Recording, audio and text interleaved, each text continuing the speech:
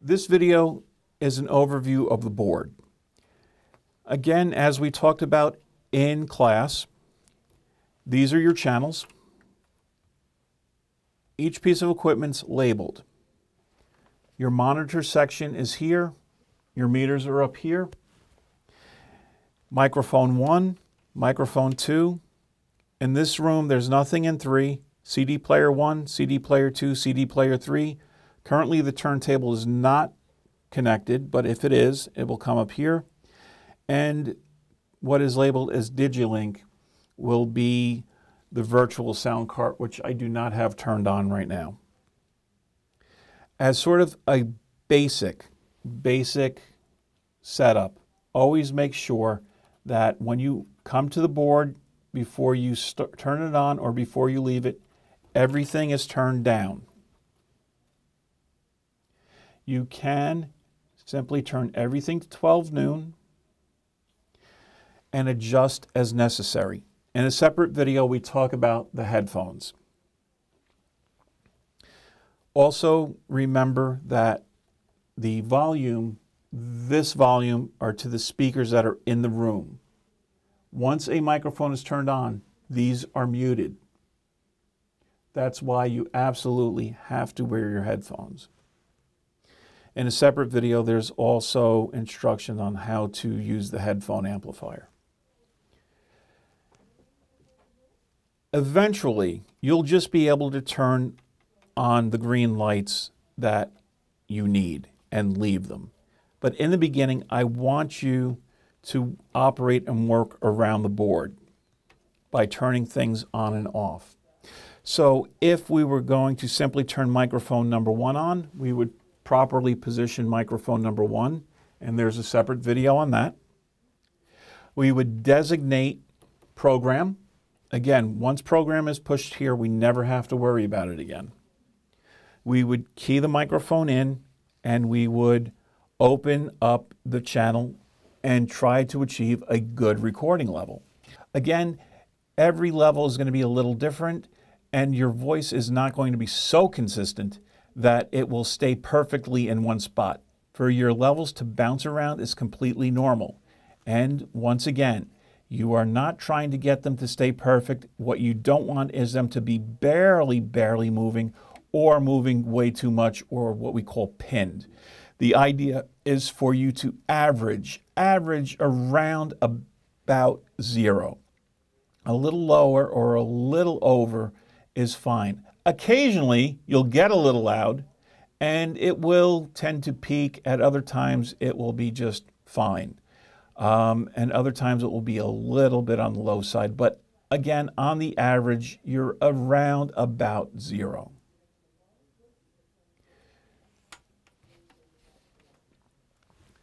One of the other functions we haven't quite spoken about yet is the cue button. What cue allows you to do is listen to a source without it coming through the board and being recorded or going out to people at home. In this case, I'm going to try to use something in CD player 2. Now,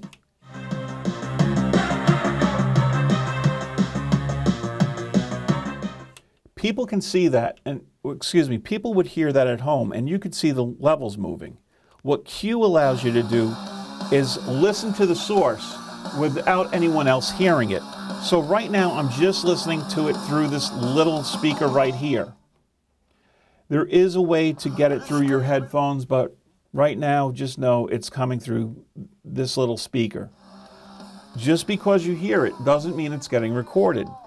We're in the cue mode, which means we're only listening to it in here. Is this the song we want to listen to? Oh wait, this isn't the right song. We can then search for the right track. Again, the idea of cueing is to get material ready before people at home would hear it. The only other buttons we talked about were actually these buttons up here, these 2 red ones and this red one here. Again, in a previous video, I just made the point, don't touch them.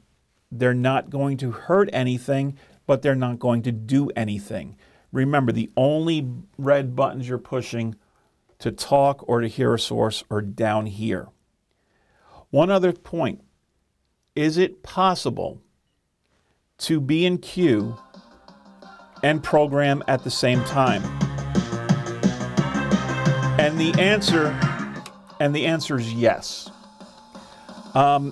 If you are hearing things and they don't sound right or sound like they're coming from the wrong spot, or just make sure you're not in queue and program keyed in at the same time. There's also one other set of buttons. They're the audition buttons. And in audition, you would actually, or actually could, depending.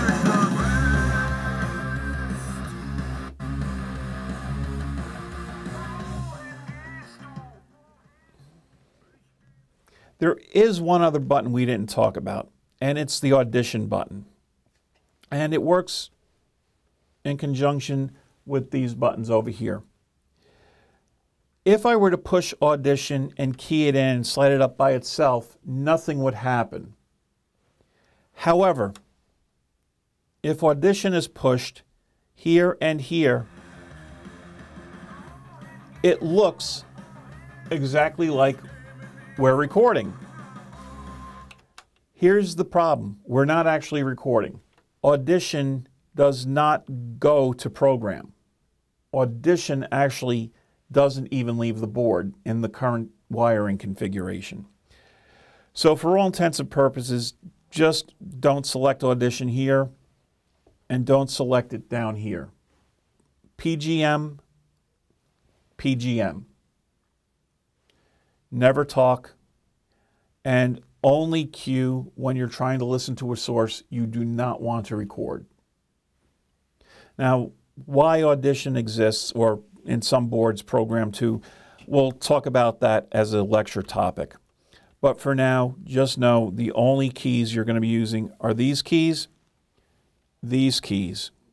occasionally these yellow keys, and just adjusting your levels. I usually tell people after you've turned the board on, turn it up to about 12 o'clock, and then you can adjust the levels as needed. All right?